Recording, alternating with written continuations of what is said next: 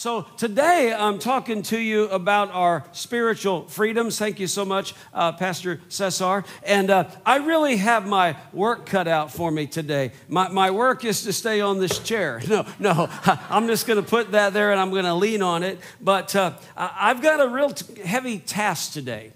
I got to speak to adults. How many know that's not a piece of cake? I got to preach and speak to adults. I also have to speak to children.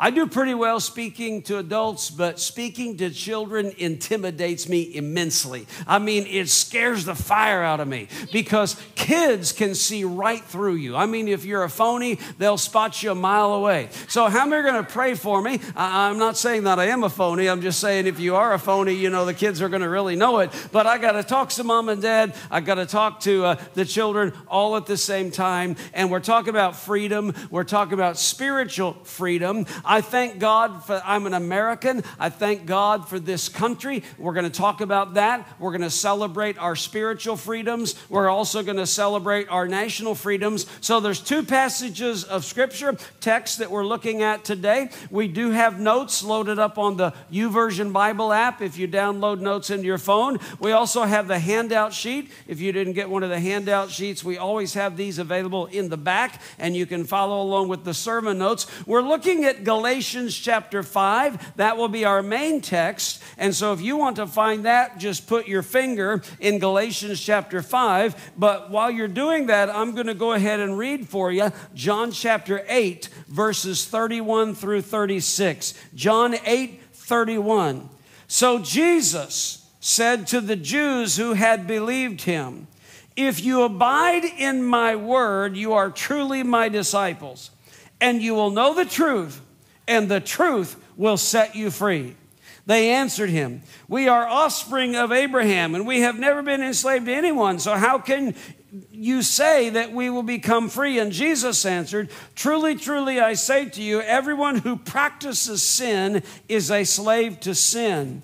The slave does not remain in the house forever. The Son does remain forever. So if the Son sets you free, you will be free indeed." Say that with me. He whom the Son sets free is free indeed. Everybody say it together. He whom the Son sets free is free indeed. So we're going to talk about spiritual freedom. That's going to be our main reference today. But we also are going to talk about our national freedoms in the United States of America, because we have a holiday. And I want to get the kids to involve with me and make this kind of a family event. We have a holiday coming up on Thursday. Now, on the count of three, everybody all at the same time, tell me what holiday we're going to be celebrating this coming Thursday. You ready? 1, 2, 3.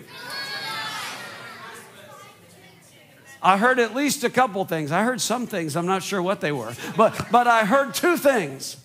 I heard the 4th of July, and I heard Independence Day.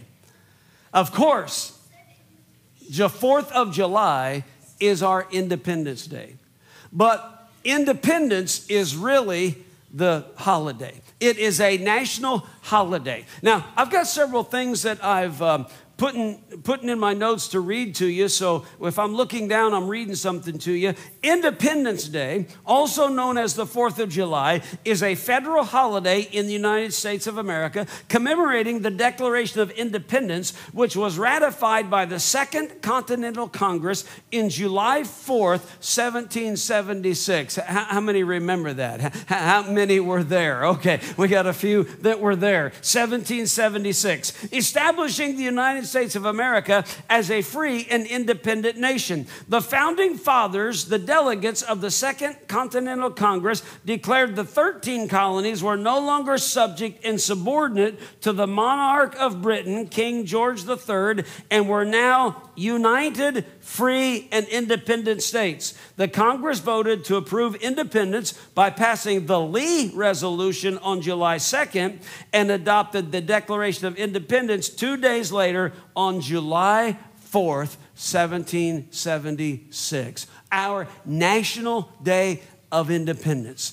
This Thursday, we are celebrating Independence Day. We're celebrating it on the 4th of July, but it's not about fireworks. It's not about picnics. It's not about parties. It's not about a day off in the summer. It's about our independence as a nation, that we are no longer under colonization by England. We are a free people, our own nation in the United States of America. We are a free people. Now, I want to ask you to respond, and I want maybe get some kids' responses, but I'll take adults' responses as well. Why did the people in this part of the world rebel against colonization of Britain, and why did we establish our country as an independent state? All right, where did I hear that? Was that you? Yeah, taxation. Okay, taxation. What else? Say it real loud. Where's my kids at? Where's my homeschoolers at? Say something real loud here, Josh. I'm sorry. He didn't know. Okay. Well, I heard. Were you the one I heard saying something? Bill of Rights. Okay, the Bill of Rights. Okay. Here's somebody with their hand up back here. Thank you, sweetheart. What'd Grandpa tell you to say? Release exfilum. All right, all right. That girl gets the blue ribbon. If you look up on Google, and I did, just so you know, the first thing that will come up is high taxes to England. I've got a few quotes. Taxes such as the Sugar Act of 1764 and the Stamp Act of 1765, aimed at raising revenue from the colonies, outraged the colonists and catalyzed a reaction that eventually led to revolt. Another reason was British control and domination. Another quote, the American Revolution was principally caused by colonial opposition to British attempts to impose greater control over the colonies and to make them repay the crown for its defense of them during the French and Indian War. But if you keep searching in Google, they will not come up as the first reasons. But if you keep searching, you'll find that the real history is involving the freedom to worship God in the way that people desired to worship God without governmental control. And here is a quote. It took a while to find one, but here is a quote. In the 1600s and the 1700s, Europeans came to North America looking for religious freedom. Now, I'm going to tell you, a lot of what is being taught today and is being espoused, that it was taxation, that it was opposition to colonization, that it was new opportunities, is all that. A lot of that is a revision. It is a rewriting of history. I mean, the reason people came to establish this country is to flee from the church state of England, the state religion, and have freedom to worship the one true God in spirit and in truth according to the dictates and the desires of their heart. And I know that there are those that will tell us, oh, the people, the founding fathers, they're all deists. They believed in God, but they didn't think he was personal. I've got a question for those. Then why did they splatter all of those monuments in Washington, D.C. with verses from the Bible? Why did they establish everything about our Constitution that is based on the principles of the Word of God? Why is everything in America established as a Christian foundation if they were just seeking an escape from taxation or an escape from British control? They were looking to worship God in the way that they wanted to worship without governmental control. God's hand upon the founding of America was by providential design. And I got to pause here. I'm just really trying to teach today, and I've got my work cut out for me to keep everybody on the same page. I want to give you information and inspiration, a lot of things all at the same time. But let me tell you what, I have visited a lot of countries. I have visited African countries. I have visited South American countries. I've visited Central American countries. In fact, when I had, can I give you a quick report? I went to the doctor on Friday. He did a quick echocardiogram of my chest, of my heart, and he said, Pastor, he didn't call me pastor, but he should, because I'm going to keep witness to him. I walked into the office and they said, how's it going? I said, with God's help, it's going great. And the lady says, oh, I see. So anyway, he did this check and he said, well, it appears to me like your heart is back to 100% health. So 100% health and still in rhythm. But my family doctor, he asked me, he knows I go on missionaries trips because I have to take the shots for Africa and so on. So he said, well, whatever countries have you visited? And I listed him a name of countries. And he said, oh, well, there's a unique thing that can happen in a South American country. And he made the name of it and said, we got to check maybe that you contracted that. So he did that particular test on me and it came back negative. Thank God. I've been to a lot of different countries. And there is no country like this country. There is no nation on the face of the earth like the United States of America. I think people would do well to visit other countries. In fact, I said this statement in the first service. I think I'll just go ahead and repeat it. You know, we got a lot of liberal do-gooders in America today. We got all these people that don't want to acknowledge our foundation on the Bible and want to change our country to become something. I think we ought to give them an all-expenses-paid trip to another country. And when they come limping back home with their tail between their legs, they will realize how good it is to be an American. The proud, the free people of the United States of America. You say, Pastor Coates, that sounds like a pro-American statement to me. You better believe it is. As far as I'm concerned, that old adage is still true. America, love it or leave it. You either love this nation and support it, or you go somewhere else where we will allow you to leave if you don't want to be here. We will buy you a one-way plane ticket if you don't want to be here. But hear this, for the love of God, it is so hypocritical. I'm off on notes here, but I'm just exploding some of this so I don't forget about it for later on. If the elites in Hollywood want to take all the billions of dollars that American capitalism has made it possible for them to have in their pockets, it is entirely hypocritical for them to turn around and try to destroy the capitalistic culture that has provided the untold wealth of the people that is available to them. Don't talk to me about communism and socialism when you made all your money on American capitalism. You see how extremely hypocritical that is? And you say, Pastor Coach, you sound like a capitalist. You know, I'm not real sure about you. You do all those money talk stuff. You sound like you're money hungry. I'm not money hungry. I'm kingdom hungry. And I want to see America continue to use the dollars that God provides to preach the gospel in all the world. And the one reason I'm ahead of this. Let me get back to this. I want you to realize that this revision of history has been going on for years.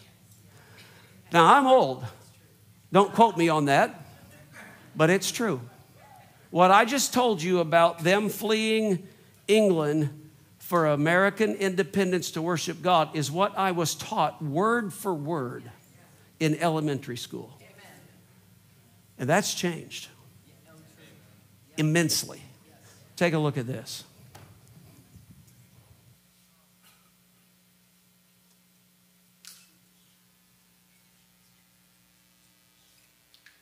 That's down at the bottom, man.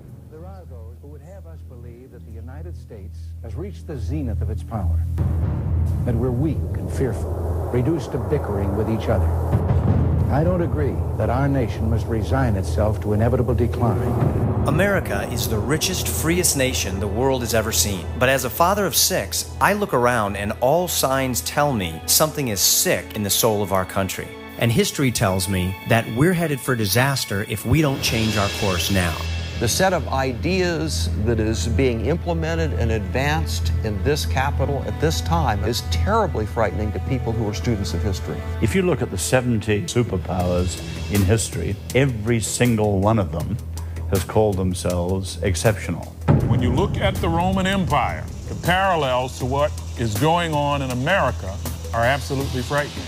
And the question is, are we going to go the right path ourselves, or are we going to continue down the wrong path that so many nations have fallen into?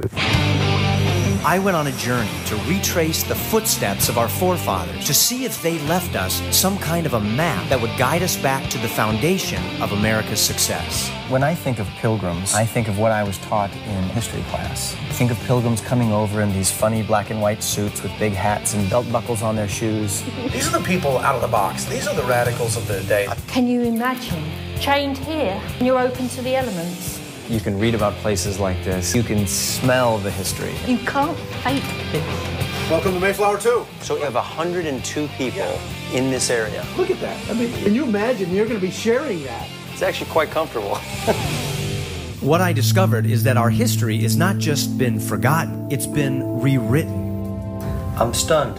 Just what's on this table. I mean, this alone would change everyone's perspective about what made America such a great nation. Time is flying by too quickly, and our children's futures won't wait. We've got to do something now. Why is this monument not being showcased more? It is illustrating the principles of what this country is all about, and it's falling apart. There is nothing in today's America that cannot be solved by a genuine going back to the American first principles. That's good news. Very good news. I'm looking for good news. This is the most important journey of my life. My family is worth fighting for, and so is yours. All right, you can fade that down. If you don't know, there's a movie out. It's called Monumental. It's Christian actor Kirk Cameron that stars in that, and I think produced it. Steve Simpson, one of our elders, first turned me on to that movie quite a number of years ago. But I would encourage you and your family to watch it. The facts remain that America is the greatest nation that has ever existed on the face of the earth, founded on biblical principles, and has become a bastion of Christianity in the world. And I believe there's two reasons for that. I believe that number one, that the nation that has supported the nation of Israel has been blessed immensely. God has blessed America because of Genesis 12:3. I will bless those who bless you, and whoever dishonors you, I will curse. And in you all the families of the earth shall be blessed. The second reason is because the American dollar has funded world evangelism for the last century. The American dollar has been highly instrumental in taking the gospel of the Lord Jesus Christ around the world. So if we ever stop doing those two things, our future is limited. But if we continue on that path of supporting Israel and taking the gospel and preaching it around the world and get back to our roots, get back to our foundation. The monument that is depicted in the movie has four sides that all depict the four principles that have been the foundation of the culture in America. And as far as I'm concerned, it all comes down to the fact that God has blessed this nation. Now, let me ask you a question.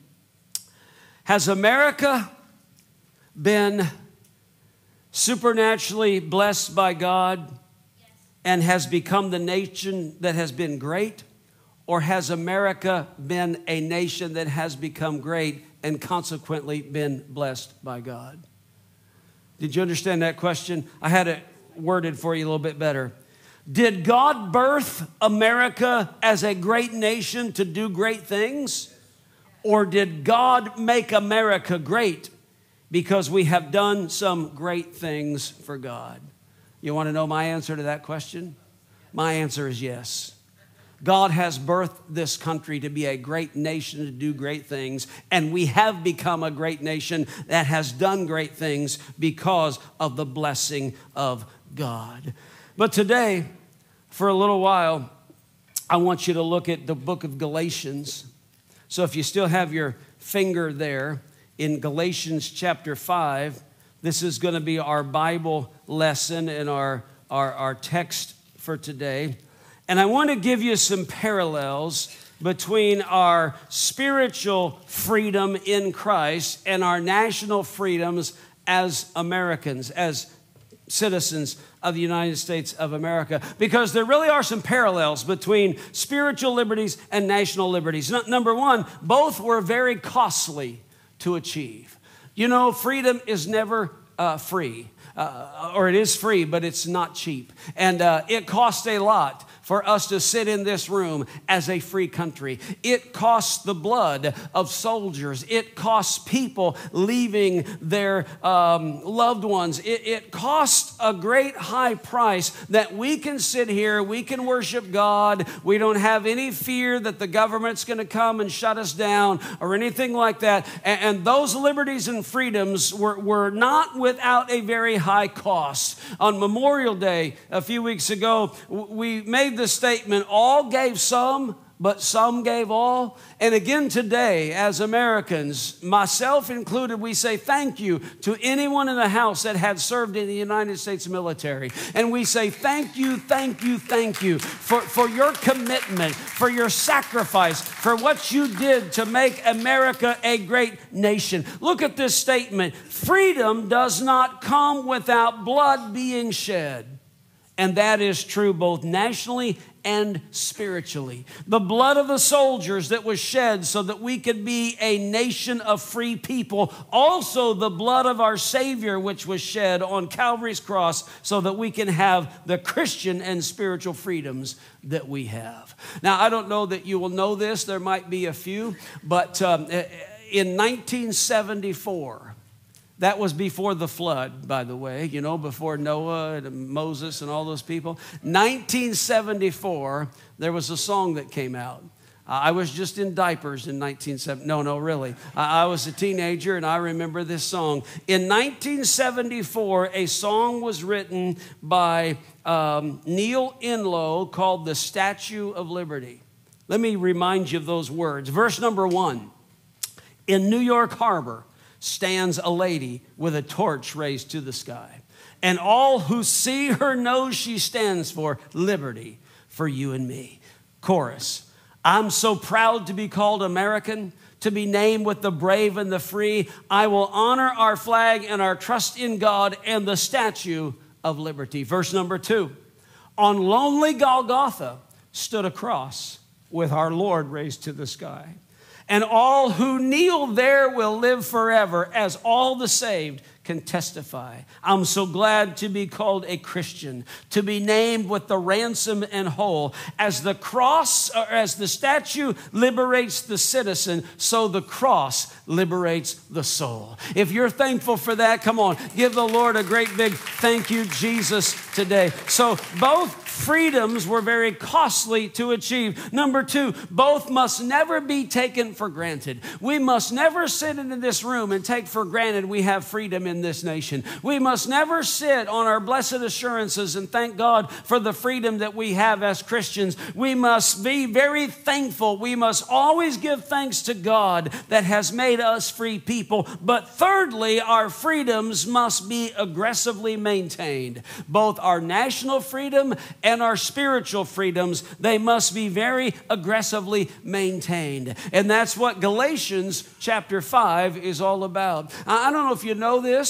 but just a little teaching time for you this morning. The book of Galatians, written by the Apostle Paul, was written for a very specific reason. And so we're going to give an exposition today about our spiritual freedoms from the book of Galatians, chapter 5 particularly. We learn 3 important things. Number 1, we are free from the guilt of past sins. Look at the very first verse. For freedom, Christ has set us free. Stand firm, therefore. Do not submit again to a yoke of slavery. Spiritual liberty means that we are free from the guilt of past sins. How many are thankful today that you're free from the past? Aren't you thankful today that God took our sins and He put them in the sea of His forgetfulness, never to be remembered against us again? The Bible says we are separated from our sins as far as the east is from the west. And I know I'm going to linger here for just a second, but God did not say He separated our sins as far as the north is from the south, because the day I got saved, go and think about this. This is how my mind works. If you want to see into my brain, then here's a great opportunity. If God would have saved me the day I confessed Jesus and He started me going north and He started my sin going south, what would have happened? About 24 hours later, my sin would have met me on the other side side of the world. But God started my sin going east, and he started me going west, and my sin could circle the globe 10 times, and I could circle the globe 10 times the other direction. And east will never become west, and west will never become east. North will eventually become south, and south will eventually come north. But my sins keep going further and further and further from me every day that I live, because I am free from the guilt of past sins. Now, somebody in the room ought to be really thankful for that. Come on, somebody. Secondly, we are free from the fear of death. Now, this is not from Galatians. I just wanted to drop this in because it's an opportunity to show you one of my favorite passages in all the Bible. Hebrews chapter 2, verses 14 and 15. Since the children have flesh and blood, he, that is Jesus, shared in their humanity, so that by his death he might destroy him who holds the power of death, that is the devil, and free those who all their lives were held in slavery by their fear of death. Because of Jesus, the fear of death is gone from the life of the believer. Because we know that to be absent from the body is to be present with the Lord. We have had people in our church. Dear Tina Bates lost her husband just the other day, a week ago. He went to be with the Lord. And I just want to share her testimony. I'm taking her thunder. But when they had this trauma in his life and were rushed to the emergency room, there were 30 minutes there that they had together before he went into eternity. And he had given his life to Christ years and years ago, but over the years he had gotten away from God. He had gotten into a lifestyle that was doing things that were unhealthy. And she said to him, you know, all these years you were remembered your time that you gave your life to Jesus. He began to cry. And he said, oh yes, I've wasted so many years. And he repented right there in the emergency room and asked Jesus Christ to forgive him of all of his sins. And God washed him clean. And that was 30 minutes before he went out into eternity. Oh, come on, somebody. Give a praise to Jesus for that. Hallelujah. But we are free from the fear of death. And then number 3, we are free from the demands of the Judaizers. So if you have your Bible at Galatians chapter 5, the first verse says, for freedom, Christ has set us free. Stand firm, therefore, defend it and preserve it, and do not submit again to a yoke of slavery.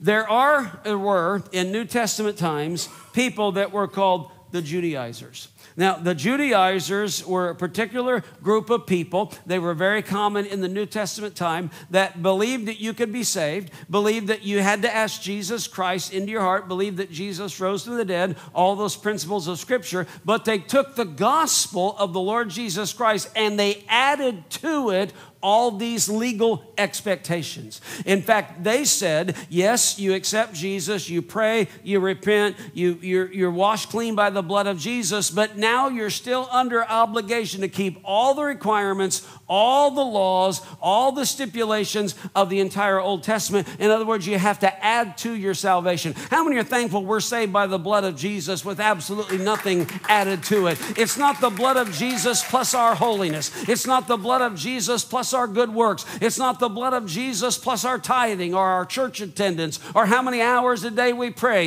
It's the blood of Jesus Christ with nothing else added, and it is the gift of God unto eternal life. But they say, no, there's hundreds of laws you got to keep. Did I mention this last Sunday? In the garden with Adam and Eve, how many rules were there? I mean, how hard could it be, people? We had more rules than that in our house when my kids were growing up. But in the garden, they only had one rule. Do not eat of the tree of the knowledge of good and evil, for the day you eat thereof, you will surely die. Adam and Eve broke the one law. So religion came along and said, okay, if man can't keep one law, we're going to multiply it to a factor of 10. And the law of Moses came along and said, oh, there's no longer one law, now there's 10 commandments. And then when the rabbis came along in the Torah, and they said, well, people can't keep the 10 commandments, you know, that's too hard, so we got to multiply it 36 times over. And there were 613 rules and laws of the Torah. I don't know if anybody has any Jewish roots, but they call this a mitzvah. 613 laws of the Torah. 365 of them were negative, the thou shalt nots. 248 of them were positive, the thou shalts. And so religion took one law, turned it into 10. The rabbis took 10 and turned them into 613, when in all reality, if we just get back to Jesus, he said the first and the greatest commandment is to love the Lord your God with all your heart, your soul, your mind, and your strength, and to love your neighbor as yourself. So the Judaizers then came along and said, well, you got to keep all 613 laws. You got to keep them all. And the book of James, by the way, says, if you've ever at one time ever broken one of the laws of God, guess what? In the eyes of God, you're like a lawbreaker. You're guilty of breaking all of them. Now, what's the obvious problem with that? If Adam and Eve couldn't keep one law, now I'm not commenting upon you. I'm not commenting upon Family First. I'm not commenting about Cesar and Brandon. I'm just talking about in general terms. If mankind can't keep one law, then what do you think is going to happen when God gives us 10 laws? And then what do you think is going to happen when the Torah gives us 613 laws? It's not going to get better. In fact, it is absolutely humanly impossible for anyone to keep all of the 613 laws. But that's what the Judaizers said. By the way, can I just tell you this? That God never intended, this might help somebody, God in the Old Testament never intended a person to justify himself by the keeping of the law. Pastor Coates, do you believe in the 10 Commandments? Absolutely. Are you thankful that the state of Louisiana has passed the resolution that says they got to be posted in public schools and public buildings? Absolutely. Are you thankful that we should live by the 10 Commandments? Absolutely. Do I think that the 10 Commandments law keeping will get a person's heart right with God? Absolutely not. God never intended that to be the way to obtain righteousness. The Torah was never intended, if you keep all the 613 laws, then you're going to be righteous. I mean, God have mercy. I probably broke half of them today. I mean, if I have any piece of clothing on that's polyester, it's like a mixed fiber, I'm a lawbreaker. I'm breaking the law of God. If there is a weed in the churchyard, the groundskeeper is a lawbreaker. He's a sinner because there's not supposed to be any weeds in our grass. And God forbid, if you had bacon this morning for breakfast, you are a lawbreaker. Can't have bacon, can't have pork chop, can't have spare ribs. Man, I tell you what, I just don't think I could live that way. In fact, I don't have to live that way. That's what the point is of the whole Judaizers. No, the Apostle Paul said, it is for freedom that you have been set free in Christ. Do not use your freedom to submit again to a yoke of slavery. So I want to ask you two questions then about this thing called Christian liberty. What is Christian liberty and what isn't? What it is and what it is not. Let's start with number one. What Christian liberty is. Okay? He whom the Son sets free is free indeed. Are we free? Yes. All right. What does that mean? It means there is a release from the ceremonial law of God. All the do's and don'ts, all the rules and regulations, all the commandments and the obligations. I mean, man couldn't keep one law, much less 10, much less 613. And they were never given to show man that he could be righteous before God. In fact, the book of Romans answers one question. Then why did God give the law? As a written code that people could somehow earn their salvation? Absolutely not. The reason he gave the commandments and all the laws of Moses were to prove to people that they could not keep the commandments. So they would call out on Jesus and realize, I can't save myself. I need a Savior that can provide the way of salvation for me. And that's why Jesus was God and man at the same time. 100% God that was sinless, 100% man. But when the sinless man, God-man, went to the cross, he satisfied the just laws of God. And in the person of Jesus Christ, that sacrifice was accepted in the heavens. And when I asked Jesus to take lordship of my life, the atonement of his blood that was shed that day covers all of my sin, because without the shedding of blood, there is no remission for sins. So there's freedom from the release of the ceremonial law. My mentor friend, pastor, years ago used to always say this, the law was a powerless negative. Now think about that. It continually said, thou shalt not, but never gave man any power to live any differently. The law of God said guilty, guilty, guilty, but never gave mankind any power to think or live any differently. It continually said, thou shalt not commit adultery, but never gave mankind the power to stop lusting. It said, thou shalt not steal, but never gave mankind the power to stop coveting his neighbor's possessions. It said, thou shalt not murder, but never gave mankind the power to stop hating. So was the law bad? Absolutely not. In fact, it was right, it was proper, it was a reflection of the righteousness, nature, and the character of God. Don't ever get the idea that the law of God was bad, that the law of God was a bad book, that it was a bad thing. And that's what a lot of people think. Just because the law of God was bad, God had to give us a new covenant. Just because the God of the Old Testament died, now we have a kinder, gentler God of the New Testament named Jesus. No, he's all the same. Jesus the same yesterday, today, forever. It's all one book. It is all the Word of God. Heaven and earth will pass away, but the laws of God will never pass away. But the Old Testament law was given for the purpose so that we could see how much we needed a Savior and put our hearts in relationship with Jesus Christ. So even though we're free from the ceremonial law, there remains a responsibility to the moral law of God. Now, this is where I'm going to get down to business for a moment. Just because I'm no longer obligated to keep the law as a legal code that gives me a salvation, no, that's not how I get saved. I don't get saved by keeping a legal code, but neither does that give me permission to live my life any old way I want to. The moral law of God that stood behind the Mosaic law is still true. If there were certain things about God that are revealed in the pages of the Old Testament, God's nature, God's character, His holiness, His purity, His unity, His integrity, His benevolence, His omnipotence, I could go on and on. Everything that is revealed about God through one of these Old Testament laws is still true today. And I cannot keep them to fulfill my legal standing, but that does not mean I have permission to tread upon the nature and the character of God. Let me give you an illustration of this. The moral law today, the law of Christ, is really more demanding and more challenging than the Mosaic law. Because the law of Moses said what? Thou shalt not commit adultery. The law of Jesus said, don't even look upon a woman with lustful intentions. You've committed adultery in your heart. The law of Moses said what? Thou shalt not murder. It's wrong to kill another person.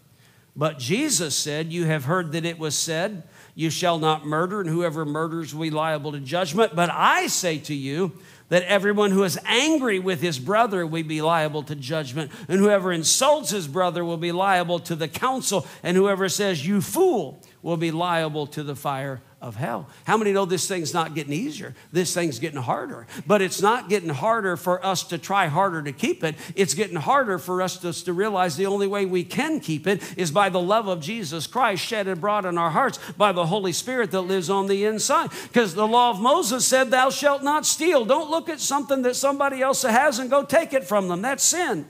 Jesus turned along and said we need to learn to be content with everything we have. The Apostle Paul says, I've learned in whatever situation I'm in to be content. I know how to be brought low. I know how to be bound. I've had I've had plenty. I've been in hunger, and I can do all things with Christ that strengthens me. Are you tracking with me? Moses said, thou shalt not lie. Jesus said this, and I love this. I wish I had this one on the screen. I didn't in the first service, but James chapter 5, verse 12 says this. And this would be a great verse for you to mark. James 5:12. Above all, my brothers, do not swear, either by heaven or by earth or by any other oath, but let your yes be yes and your no, no, so that you may not fall under condemnation. What did Moses say? Moses said, don't tell a lie. What does the New Testament come along and say? The New Testament comes along and say, live with such integrity that everything that you say that comes out of your mouth doesn't have to be backed up. In other words, you don't have to give some disclaimer about it. Let your yes be yes and your no, no. Here's my way of illustrating this. Let's say that Tyler and I are having that's what you get for sitting on the front row, my friend. I'm sorry. This is the way it is. I always pick on the people. I'm off of Brandon and Cesar now, so I'm on to Tyler. You're laughing too loud. I'm going to get on you next. But let's say that Tyler and I are having a conversation. I'm just telling him all this stuff. He's nodding his head like he believes everything. And then I say this, but Tyler, the honest truth is, when I say that, what's he going to think? What was all that other stuff? I mean, you were just talking, you were just flapping your gums, and then you're going to have to qualify what you're going to say next. The honest truth is this. I'm trying to get his attention, but what's that illustrating? That's illustrating that I'm apparently not thinking that there's accountability for what I said previously. That's why James says, let your yes be yes and your no, no. If you're going to speak truth, just speak it all the time. You don't have to say, well, the honest truth is, well, I'm going to really tell you something. Just say it. Are you tracking? I think this is a really important verse for people to get in our hearts, because we should live with such integrity. We should live with such purity of our conversation that every word that comes out of our mouth should be true. And we shouldn't have to qualify and say, well, now I'm really going to tell you the truth. We should be telling the truth all the time. And everybody said, amen. So the legal law of Moses said, keep all the rules, keep all the commandments. That's the only way to endeavor to get right with God. Jesus said, for God so loved the world that he gave his only son, Jesus, that whoever believes in him should not perish, but have everlasting life. So that's what Christian liberty is. It's freedom to obey. But here's what it is not. Liberty is not freedom to do whatever you want, including what is wrong. True liberty is the freedom to do what is right. John 8:34, Jesus said, truly I say to you, everyone who practices sin is a slave to sin. Right? 2 verses later, he says this, so if the Son sets you free, you're free indeed. So if the Son sets us free, are we free to disobey? No, we are free to obey. We are free not to do the wrong thing. We are free to do the right thing, because he whom the Son sets free is free indeed. Practice sin, you become the servant to sin, the slave to sin. You can say the devil made me do it. You can say I can't help myself. You could say I try harder and harder. You can say I can't seem to live this Christian life. I just don't have enough willpower. Or you can let Jesus come into your heart by his Holy Spirit, and then out of the abundance of the heart, the mouth speaks. Greater is he that is in you than he that is in the world. So if the Son on the inside sets you free, then you're free to obey, because of his power living on the inside. So listen to this. Anytime you get too many eyes in a conversation, you're headed for a problem, right? Too many egos, too many eyes. And in the latter portion of Galatians 5, there are 3 words that all start with the letter I that tell us our spiritual freedom does not give us permission to indulge, to injure, or to ignore. It does not give us permission to indulge the flesh, to injure others, or to ignore the law. And let me just teach this for you a moment. The freedom in Christ does not give us permission to indulge our flesh. Verse 13, for you were called to freedom, brothers, only do not use your freedom as an opportunity for the flesh, but through love serve one another. Just because I'm free, that does not give me freedom to indulge my flesh. That does not give me freedom to do whatever I want to do, because the flesh must be crucified. The flesh is our old desires. It's our passions. It's the things that must be brought under our subjection to Jesus. And a lot of people would love if we could have an altar call, if we could have a special service, if we could have an exorcism service where all the flesh can be cast out. Wouldn't that be great? You know, wouldn't that be wonderful if we could cast out the demon of lust, or the demon of lying, or the demon of whatever? But we don't cast out the works of the flesh. The works of the flesh must be crucified. And that takes a whole lot more effort than someone laying their hand on us and casting out something from our spirit. So we must crucify the flesh. And that's an everyday, diligent process. We have the freedom to do it because we're free in Christ. We don't have the freedom to rebel against Christ, but to obey Christ, but not to indulge the flesh, because indulging of the flesh would then also lead to the injuring of others. Look at the last part of verse 13. Right there on the screen, go back for me. Do not use your freedom as an opportunity for the flesh, but through love serve one another. I'm free, but I am not free to do things in my life that would hinder or injure you in your spiritual life. Now, this is pretty deep stuff. It's okay. This is not normally Sunday morning stuff. And in just a few minutes, we're going to work through this. How many can think of something, and I'm just going to be random here, so there's not a pointed illustration, but something that is in your mind. How many of you can think of something that a friend of yours feels like is wrong for a Christian, but you particularly don't have that conviction about it? Okay? Or got about 10%. Now, maybe I didn't explain that very well. Maybe a friend of yours says, well, it's wrong to do this. Okay, I really thought about this years ago, and here was the illustration that I came up with. I lived in a town, and this astounded me, Pastor Cesar. The men's ministry of one church in town set it as their national goal that year that they would promote recycling. Okay, that was their contribution to the culture of that town. They were going to initiate recycling. And so I'm there, and I'm thinking, well, you know, I don't really feel like I'm sinning if I don't recycle. If a person feels that it's a sin to not recycle, but you particularly have not that conviction in your heart, then I don't think you have to recycle. But I don't think you should drop your garbage on their lawn. Come on, I'm just trying to, you know, sometimes you have tact, sometimes you just got a nail on it. That's what this scripture is saying. If you have convictions that may be different from another person's convictions, you live by the convictions of your heart. You will answer to God. The sins of the father visited on the generation of the third and fourth generation, but the soul that sinneth, it shall surely die. You will not stand before God and give account for someone else's convictions. You will not stand before God and be judged by someone else's works of God. You will stand and give an account for the Spirit of God working in your own life. But that does not give you a permission to lord it over or to injure or to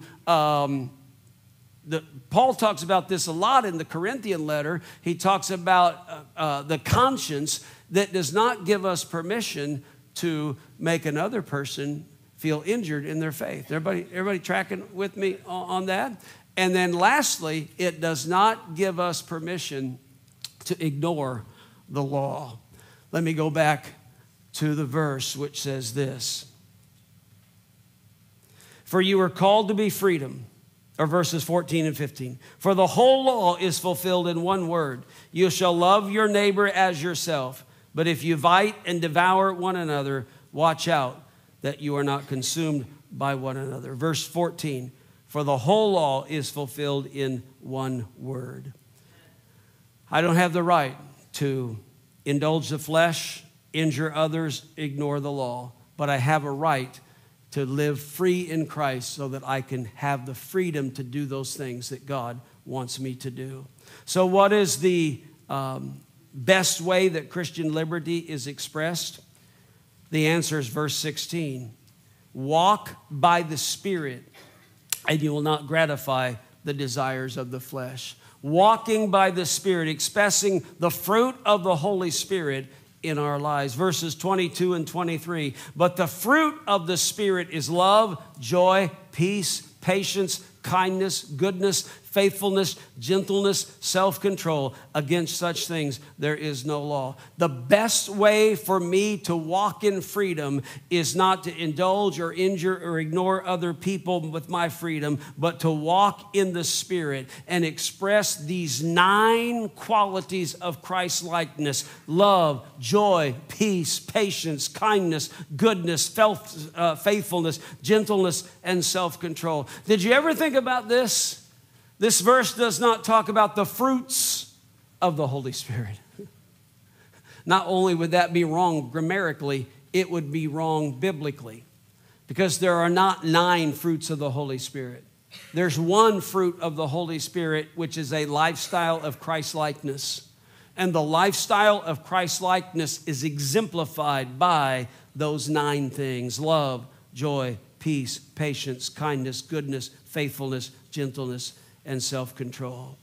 And my walking in the Spirit is the way that my spiritual freedom is leading me in Christ. So today, I just thought on this All-In Sunday we'd kind of do a little Bible study here about our spiritual freedoms and how thankful we are for the spiritual freedom that we have in Christ. But also to remind you that as a nation of Americans, we have a national freedom, and we need to be thankful, and we must never take for granted, and we must aggressively maintain the national freedoms that we have, because this country is the greatest country on the face of the earth. I've been to many other places. I've visited several different continents. I've been in Africa. I've been in Cuba. I've been in South America, Central South America. Been all the way down to the point of South America, the country of Chile. I've been in a lot of different countries, and there is no country like this country. We need to be thankful for it. Are there some problems in this country right now? Oh, yeah, absolutely. Are we going to continue to pray? Are we going to continue to vote? Are we going to continue to influence and try to get this nation steered back to our foundational moorings? Absolutely. But it's still the greatest nation on the face of the earth. And we need to be thankful to God for our independence as Americans and our independence spiritually as Christians. So would you bow your heads with me and close your eyes this morning? I want to ask you this question. It's really the only question that matters. Not if you're a good person, not if you keep the law, not how many of the 613 have you broken, but have you fulfilled the law of love? To love the Lord your God with all of your heart, your soul, your mind, and your strength. Have you asked Jesus, which is the only way that you can be saved? Ask Jesus that by the authority of his shed blood on Calvary's cross, come into your life. And by his atonement, paying the price that he didn't know, and a price that you couldn't pay, but he paid it for you because he is the Savior of all. If you've never made that commitment to Christ and ask him to be the Savior and Lord of your life, I encourage you on this Independence Celebration Day to find freedom in Jesus. Freedom from fear, freedom from guilt, freedom from the fear of death, freedom from bondage, freedom from overbearing, life-controlling habits, freedom in Christ. He whom the Son sets free is free indeed. If that's you this morning, shoot your hand up with me real high. I want to pray with you today. Pastor Coates, I need to do that today. Make Jesus Christ the Lord of my life. Give Jesus complete authority to be my Savior and my Lord. Maybe some of the children, maybe some of the younger people. I need to do that today. I need to make Jesus the Lord of my life.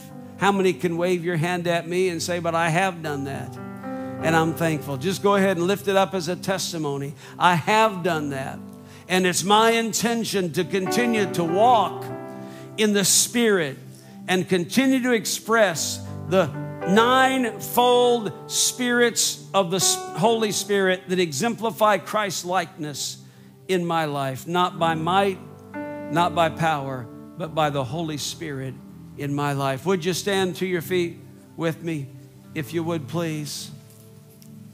We sang a little song at the end of the first service. Pastor Meredith's going to help us. We're just going to sing this right now, just a couple of times through. I'm so thankful I'm an American.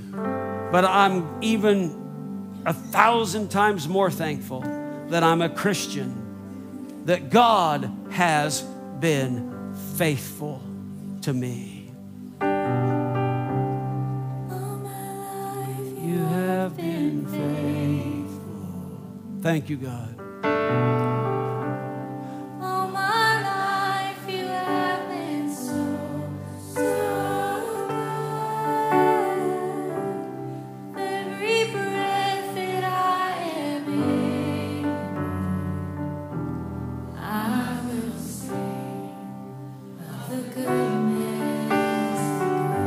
One more time, lift your voices, sing it together. All my life you have been faithful. all my life you have been So good. With every breath that I am able, I will sing of the goodness of God. I will sing of the goodness of God. I will sing of the goodness of God. I'm not sure. I think Pastor Jim and Ruth are probably outside getting everything ready for our fun time this afternoon, but we had VBS the week before this week. How many remember our VBS? Where's all my kids? All came out to VBS. We had great crowds of kids in our fellowship hall for VBS, and we took a missions offering in VBS, and the boys were competing with the girls. Has anybody heard about that?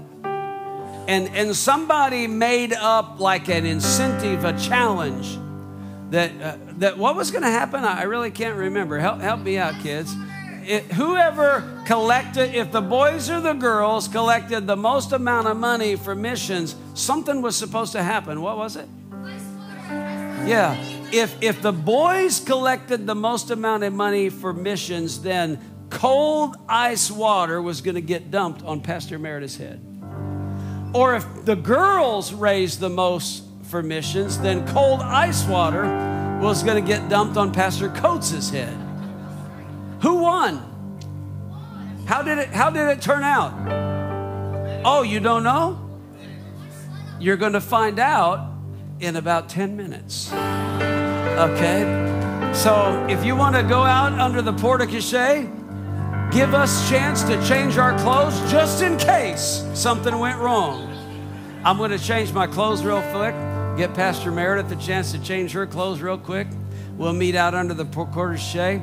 We'll find out who won and who lost, and then we'll launch you for the day water slides and games and activities will be open. The food trucks should be there. You can start getting your lunch. We're cooking, grilling hot dogs for you. I believe a hot dog and a bag of chips with free water is going to be $2. So, I mean, you can't beat that except at Sam's Club. Is it still $1.50 at Sam's Club? We're almost as good as Sam's, but not quite. So $2 for a hot dog, a bag of chips, and water, or the Cali Street tacos, street tacos. Those are absolutely phenomenal. So have an awesome, awesome afternoon today enjoying your recreation.